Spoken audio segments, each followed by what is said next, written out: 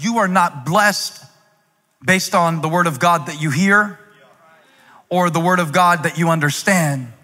You are blessed and your life is changed in accordance with the word of God that you apply, obey, and act on. That's why you can hear 13 years of teaching and still be mean as the serpent in the Garden of Eden. That's why you can hear a lot of teaching about love, but if you don't make the decision to forgive, the teaching about love will be snatched up by the birds of the air and will not take root in your heart. So verse 4 becomes really important if we really want to change, if we really want to get beneath the surface and, not just have a skin-deep spirituality and a skin-deep relationship with God where we can fake it for a little while and we create stages to impress people and we have armor that we put on to go out into our job, but we come home and feel like miserable people to live with, or we feel like we don't know how to be intimate, but we know how to be impressive. And so as long as people only see us from a distance, they don't really notice what's starting to cover our skin and cover our souls and things that are just leaping out of us at all the wrong time. Verse 4 says that Naaman went to his master and told him what the girl from Israel had said. And this took courage and it took humility for Naaman to go to his master and show his butt, to show his vulnerability when he was a man with so many victories. I just want to stay there for a minute because sometimes I feel like we use prayer as an opportunity to read God our resume. And while I think it's great to celebrate all the Goliaths that we killed, sometimes the giants in us are kicking our butt and we don't say anything about it until it's too late. And I'm getting bolder every year I pastor as I commit more and more to preaching to the part of you that you would just as soon hide and never mention. Because I think that's where real help is found. And Naaman went to his master and told him what the girl from Israel had said. I mean, this is a servant girl. And Naaman is what? A great man. A great man. He's a great man. But he's got these spots that are starting to spread. And if he doesn't do something soon, there's no telling what might happen next. And since there are no essential oils for this particular form of leprosy at this point in antiquity, Naaman has to take the advice of a little girl. And now we have a great man going to an enemy nation in Israel because of the advice of a little girl. Are you willing to obey God even if he speaks through something that seems smaller than you? Because I notice a lot of us won't. A lot of teenagers will listen to me preach and roll their eyes at their parents, and I don't understand that. Because I'm not paying for your college or your braces. I'm not even buying you ramen noodles. And sometimes I've noticed that men will listen to me preach, but their wife knows them better than I do and could say some things that would actually help them. It's getting quiet, and even the women left me out on that one. It's like that. I'm gonna cancel Reflect if y'all don't help me with this sermon. It's something about exposure.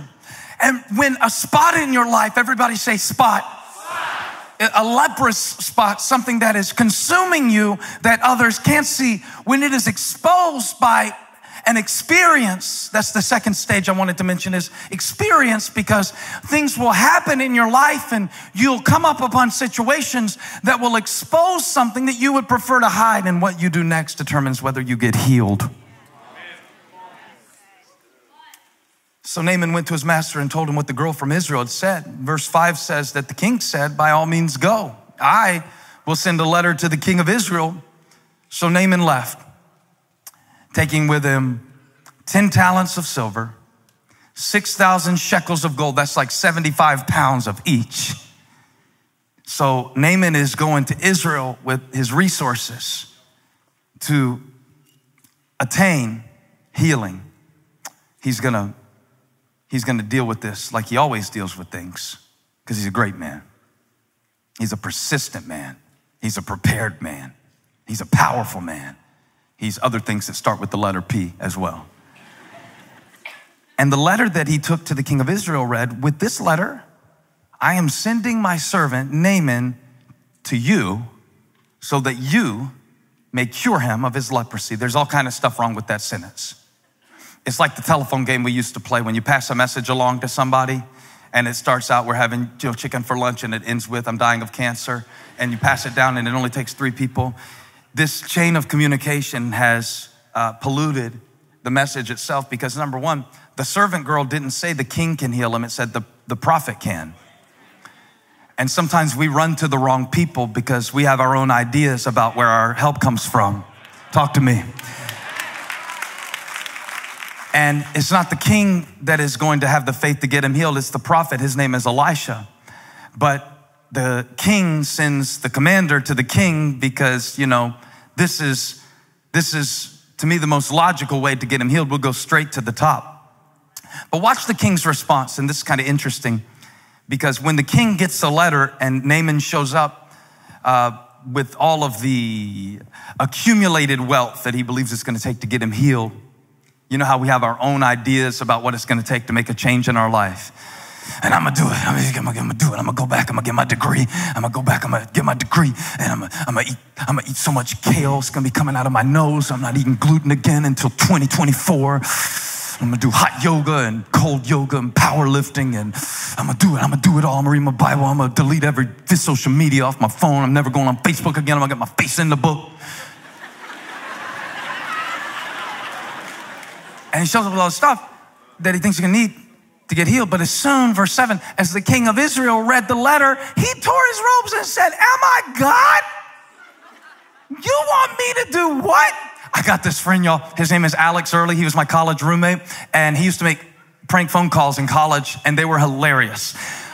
Most of them were clean. We were Christians, but he had the ability to push people to their breaking point.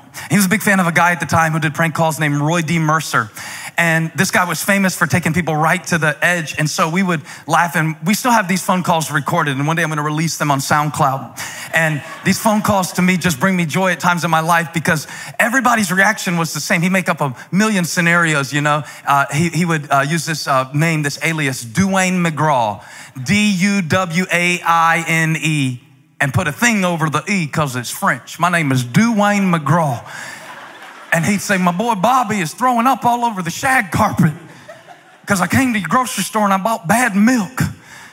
And they would always say this, no matter what scenario he made up. One time it'd be Bobby's throwing up on the shag carpet. One time it'd be I took my trousers to your laundromat and they shrunk up and now they're coming up around my thighs and I look like a European and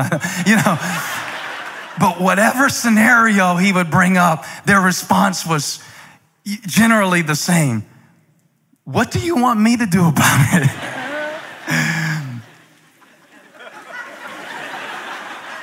What?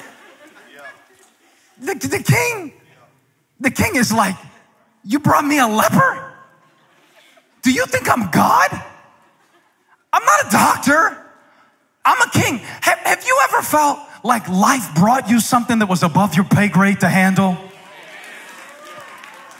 God, they're doing that thing again where they sit there and look at me like they always have it together and they have all the answers. Because I looked at my kids the other day and said, I am not Google. I am not a search engine. I do not know. Furthermore, I do not care. Get out of my face. Sometimes I wake up in the middle of the night and replay things that I've said to my kids and feel so bad that I have to get up and baptize myself in the bathtub and get saved again just as I am without one plea. Oh, Lamb of God, what do you want from me? I'm only a man. And the king says, I know what this is. This man, watch, can I kill and bring back to life? He's triggered because he is confronted with a situation that he is unable to transform. And whenever life presents you with something that you were not equipped for, so you got to be a dad and you didn't have a dad. You got to pay a bill, but God didn't give you a job. You've got to step into something that you've never seen before with the faith to believe that it's already done. And it can be exasperating to the point, watch this, that you allow your past experience to contaminate your perspective of the present moment. Remember what I said, the king of Aram, Ben-Hadad II, would often go and invade Jehoram's land. Jehoram's king of Israel. And so when he gets the letter saying, hey, can you help my guy Naaman? Can you heal my guy Naaman? It triggered within him a traumatic memory of the last time he was attacked.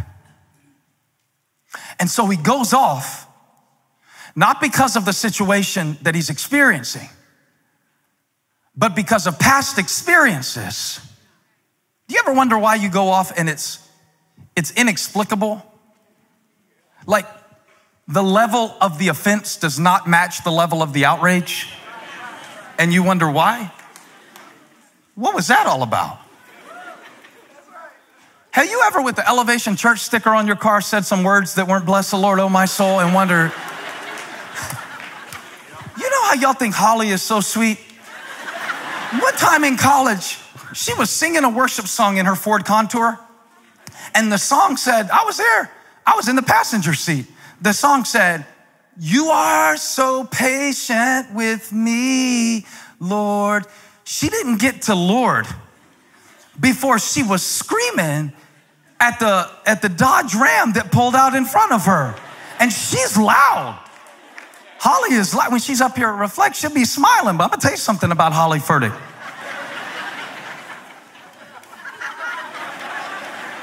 What was that all about? Where did that voice come from? And then the devil starts telling you, oh, well, you know, you're not a real Christian. You're a hypocrite. Some of y'all are going to lose it before the day is over because of your fantasy football lineup. No, not because of anything significant to anything having to do with real life in any way. Because of other men that have absolutely no effect on you other than $100 at the end of the season. And you wonder, why did I go off like that? It's understandable because we live in not only the age of anxiety, but have you noticed we live in the age of outrage too? How trendy it is now to just get mad about anything that you don't like the first time you hear it. Well, y'all aren't going to like this part of the sermon, I don't think too much, but can I be honest with you? I don't really care what shoes you wore to church today. No, maybe my perspective is different, but I spend too much time seeing people's butts to care about what you have on your feet today. So I don't have time when teen suicide is at an all-time high to check and see if you're wearing Adidas or Nike, if you got Yeezys or you want to just do it. I don't really have time to debate with you about a swoosh or a commercial or get mad about. I really don't have time for it up here when people's lives are on the line. I really don't have time for it in here when people are on antidepressants at a rate that's making them more depressed, but they don't know where else to turn, and we're running to all kinds of places that are leaving us empty. But we want to fight. And there will be at least one comment on this YouTube video about the holes in my jeans. Are you for real right now? But it triggers something. You're not fighting me over shoes. You're not fighting me over jeans. One woman told me, until you shave your beard, I can't watch you anymore. This is psychotic. She said, I'm praying for you. I want to say, I'm praying for you. I'm going to fast 40 days. If you're that messed up. I don't know why I went off.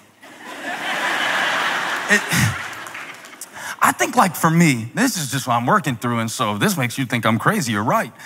But I'm going through this season of my life where I don't want to keep blaming my environment. or consulting things that happened in my life, because the cross of Jesus Christ gives me a new reality. And it really changes everything in the sense that all of my life has to be viewed through that lens of what he did for me and who he says I am. If I'm not careful, I'll be like the king who, when confronted with an impossible situation that reminded him of a past hurt, he inflicted the opportunity of his present moment with the pain of his past. Do you see what I'm saying? He projected. See, every time he dealt with Aram, it was an attack. And now it's an opportunity for this man to be healed and see what God can do. But if what you went through isn't healed by what Christ did for you, you will treat the opportunity like an attack. Hey, thank you for watching. Make sure you subscribe to this channel so you don't miss a single video or live stream, and share this video with a friend. And don't forget, you can join me live every Sunday. Thanks again for watching.